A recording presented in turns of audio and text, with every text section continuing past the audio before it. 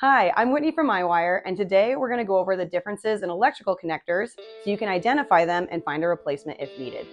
Now, here at iWire, we specialize in Subarus, but these tips will apply to most automotive connectors. So let's get into it.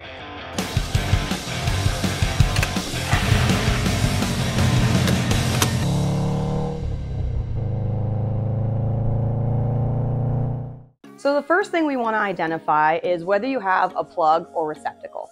Now, what I like to do, the general rule of thumb, is the receptacle is going to receive the plug. So if there's room for something to fit into it, that's generally the receptacle. The plug side, it's a little bit harder to put something in the front, so you know it's most likely the plug. Another way to tell is what type of terminals are going into the connector.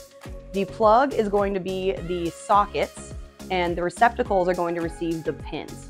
Now, certain manufacturers will label them a little bit differently, so just take a look at your specific manufacturer.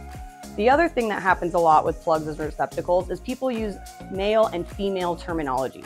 This is generally pretty confusing for both us on the customer service side and for the customer, so we recommend avoiding the male-female terminology and going with plug and receptacle. Now that we know if it's a plug or receptacle, the next identifying factor is going to be the general shape of the plug. Now, connectors for Subaru come in all kinds of shapes and sizes. We have a triangle one, a rectangle, a flat, and even a square. So starting with the general shape is really helpful. The other thing you want to look at when you're starting with the general assessment of what connector you need is the color. Now, this isn't the end-all be-all because sometimes they'll make a different color or it might look a little different, but it's always a good place to start where if it's a gray plug with an orange lock, your replacement is most likely going to have a gray housing with an orange lock. Now that we have the general idea of the shape and the color, the next most important characteristic is how many pins are in the actual connector. So if you look at the back, you can see the empty slots. This one, for example, is a 10 pin. Now, some have smaller, just 3 in a row. Some, like this first one, have multiple rows and columns. But the thing to note is how many holes are going into the back of the plug. Now keep in mind, this alternator plug for a Subaru actually has 3 holes in the back, but some uses only use 2 wires. So it's important to look at how many holes are actually in the back, not how many wires are being used in order to identify the correct housing. Now sometimes you'll have 2 connectors that are incredibly similar. They're the same shape, they're the same color, and they have the same number of pins going into the back. So what we want to look at is the keyways. And what the keyways are the actual little bumps in the front where that's going to plug into the sensor. So if you see here, we have 2 incredibly similar connectors, but if you look very closely, the keyways are slightly different. That's how you can tell one is a crankshaft and one is a camshaft. Same thing with our front O2 and our rear O2. If you look, they are almost identical. They have the same number of pins, same color, similar lock, but if you look really close, they have slightly different keyways so you can tell which one is which. Another thing that can help if 2 plugs are similar is the actual location in the car. So for our front O2 and our rear O2, one's probably closer to the front and one's probably closer to the rear. So you can use your kind of deductive reasoning to figure out which one goes where. All right, so another thing that can help you identify which connector you need to replace it or fix your certain application is using the diagrams. Now, this is a little bit more specific to Subaru, but at the bottom of every Subaru wiring diagram page is a generic picture for the older years, and for the newer models, a better, clearer picture of what connector it should look like with the number of pins. So that's another way to kind of get an idea of which one you need.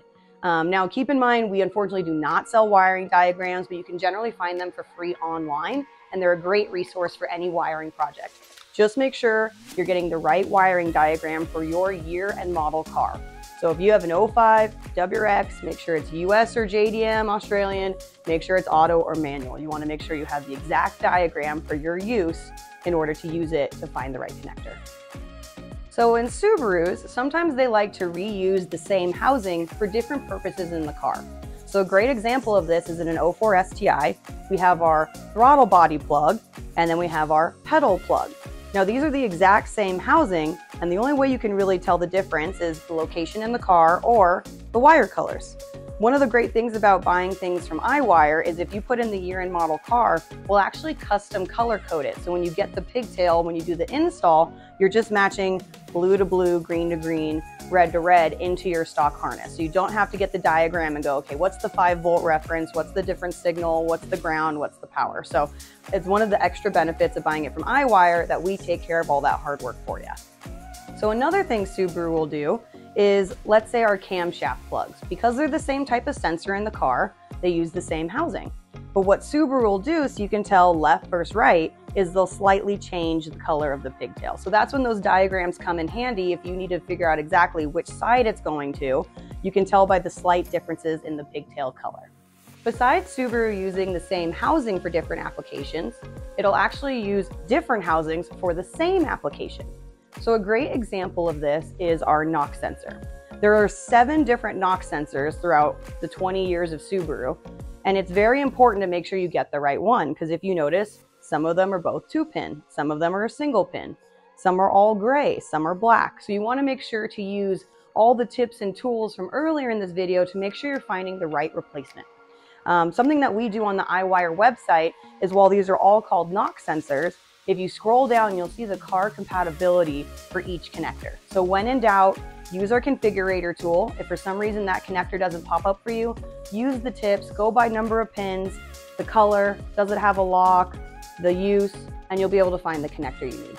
So thanks for watching. Those are our tips and tricks for how to identify your connector. If for some reason you're on your website and you can't find what you need, or you're just still a little confused, please reach out to us. Our email is info@iwireusa.com, and you can always reach us. We'll get back to you within 24 to 48 hours, but we're here to help. Definitely check out iwireusa.com for all of your Subaru wiring needs. We have all kinds of connectors, wiring kits, upgrades for your car, great information on iWire University, and we're just here to help get your Subaru on the road.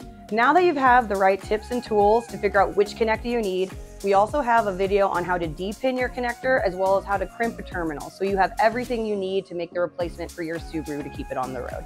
Once again, thanks so much for watching. We're so grateful that you tuned in. Please like and subscribe. Keep an eye on the channel. We have all kinds of updates all the time. And like I said, if you have any questions about your Subaru wiring, just let us know here at iWire.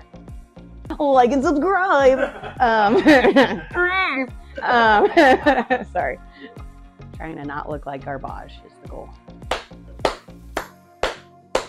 You want to do another clap, or we're still okay?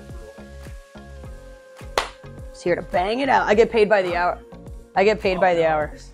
This is for the cold brews. And